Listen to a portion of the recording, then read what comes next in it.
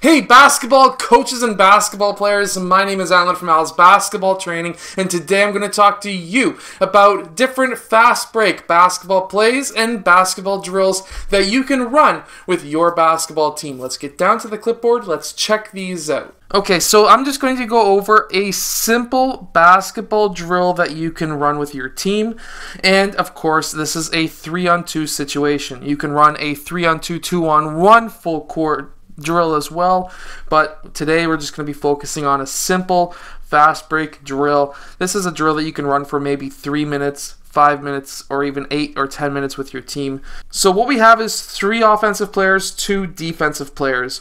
They're going to be now sprinting down court, and as soon as those wing players get to that free throw line, what you want to see happen is them running to that free throw line extended and then cutting towards the rim. Now this is standard with any basketball fast break that you'll ever see.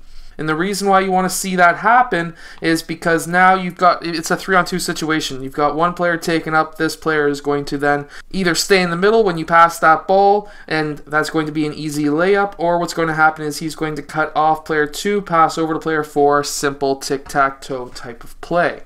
However, there is more advanced options, and of course in this drill, the offensive players go in the back of the defensive line. The defensive players go in the back of the offensive line. The player who scored also goes in the back of that offensive line as well. Another option that I like to show my players is player 1 can make a decision and attack that elbow. What's going to happen here is that's going to draw over the defense, in which case could lead player 2 to having a nice easy basket. This is another play that you can explain to your team. Another option is player 1 can attack one of the elbows, and we're going to have player 2 and 4 swing baseline. They're not going to be screening for each other, but what's going to happen is now we're going to be looking at player 2 to be open. If player 5 pops out, we want player 4 to cut back in, and this could be an easy layup.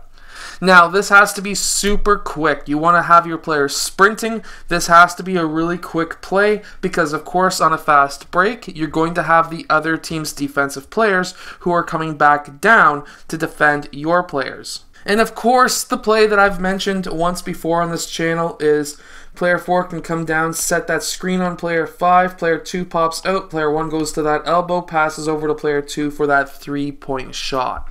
Now, one quick drill that you can run, no matter with 3 players, 2 players, or even 4 players, this drill works really well. So let's say coach is over here and he has that ball. Let's go get a referee uniform and say that's the coach. So that's our coach. He's a referee, but he's a coach. And what we're going to say is whoever this coach passes to, whether it be 4, 2, or 1, let's say, for example, he passes to 1. Player 2 needs to go and touch this baseline, and these 2 players need to run back on defense. Meanwhile, on offense, we have player 4, 2, and 1. They need to get down court 3-on-2, and now we can run those plays that I just showed you. However, there's also a secondary thing that we need to watch, and that is how do we get that ball down court. We don't want to have player 1 running up the middle with the ball or running up the sideline with the ball. We want to get that ball towards the middle. So player 1 needs to make a decision. Does he pass to player 2, or does he just take the middle and player 2 takes the outside? So player 1 has that ball. Let's say he makes that decision to take that middle. Player 2 needs to go on the outside. Player 5 and 4 need to get back. And now it's going to be a 3-on-2 situation until player 2 sprints back. Now keep in mind, we want this 3-on-2 to be as wide as possible. Anytime we're on a fast break, we want to be wide. We don't want to be tight towards the middle. We want to be super wide. The reason for that is now this defensive set needs to now really pay attention to what's going on. And another play that I can show you is very simply player 1 just attacks one side. Let's say he attacks that elbow. Player 2 and 4 go down towards the sidelines, and now he has 2 options for 3-point shots. And now we would have player 1 pass over to player 2 for that 3-point shot. I have also seen this, and I've never really taught my players this either, but I've seen it work a lot of times. So basically we have the wing players go right down towards those corners, and as soon as they reach those corners, they cut in towards the rim. And now what you usually see here is player 1 passing over to player 2 on this side, which would then draw player 5 over for a pass over to player 4. Actually, I've seen this a few times actually at the NBA level as well. Now I've got some 4-on-3 plays and drills that you can run with your team as well. We want to be a fast running team, at least the teams that I like to coach. I like to have them running non-stop. I want to have a fast break team always looking down for that long full court pass. The reason for that is easy baskets. That's the main idea. And of course, we have the same idea as what's just happened. It's a 3-on-2 chaser, but now it's going to be a 4-on-3 chaser. So we've got 4 defensive players and 4 offensive players. Coach is still up here with the ball, and he passes to one of those players. Player 3 in this case would then go touch the baseline, and the rest of these defensive players would run back to play defense. And generally speaking, on a 3-man defense, you want to go into a triangle. You just don't want to be running totally everywhere, running a man-to-man when you're in a fast break, defensive-wise.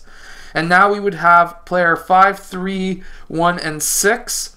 Let's say player 1's the point guard. We want to get player 1 that ball. He's going to dribble up the middle of the court, and player 5 is going to then fill that spot where player 1 was. Remember that 3-man weave and 5-man weave and 8-man weave and all that stuff that you used to run as a kid?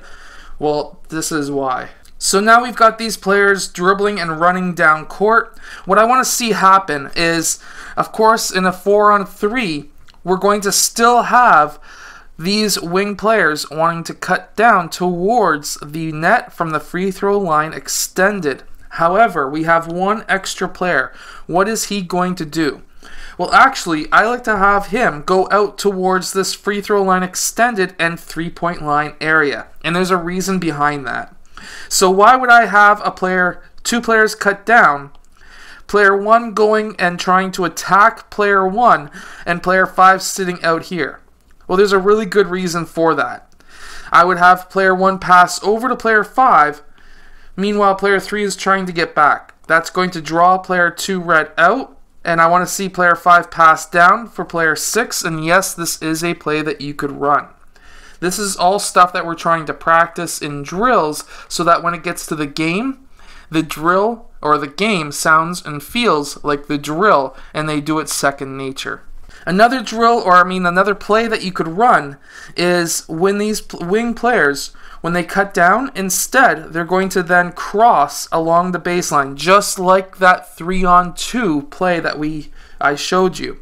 So players 6 and 3 cross, and now at this point I want to see player 1 either attacking player 4, which is going to draw a double team, in which case we can have player 5 cut down the middle, and player 1 has 2 options. He can pass to player 6, pass to player 5 for a layup, or if player 2 steps in, a kick out for a 3-point shot. So there are some 4-on-3 plays. Here are some 4-on-2 plays that you could run in a similar type of drill. So this drill is actually a lot of fun, and I enjoy running this with teams. So I've got 4 offensive players and 4 defensive players. Now, if you know your players' names, which I hope you do, but if you don't, then you just call out their number or whatever it may be. But let's say coach, he passes the ball to player 5. Again, same idea, player 3 touches the baseline. However, the coach is also going to call out, in this case, let's say he calls out player 2. Then player 2 and 3, even though player 2 may have been already starting to run back down on defense, it doesn't matter, he needs to turn back around and touch that baseline. Meanwhile, player 1 and 4 need to get back, and now we have all 4 of these offensive players coming down court, and now we've got a 4-on-2 situation. Now, what I want to see happen is, in this situation, I really want to see the wings attacking the basket, and there's a reason for that. Player 1 is going to be attacking player 1. These wings are going to be taking up player 4. Player 1 can just kick it out for a 3-point shot. It's very simple. However, what I also want to see happen, there's another play that you can run, and that is, again, same idea, swinging the baseline, And now we can have player 1 or player 5 attack this elbow, player 1 attack that elbow, and now player 1 has multiple options. He can pass to player 3, he can pass to player 5 who's cutting towards the basket, could be an easy layup depending on his size, or he can do a skip pass out to player 6 for a 3-point shot. Or he can pass to player 5 who passes out to player 6. If there's a lot of players coming back on defense, then what you might find is a better option to pass to player 5, get that double team, and then kick it out to player 6 for a 3-point shot. These are all fantastic plays and drills that you could run. I hope that these plays and drills help your team win more games. If they do, let us know in the comment section below. I'll see you guys next time.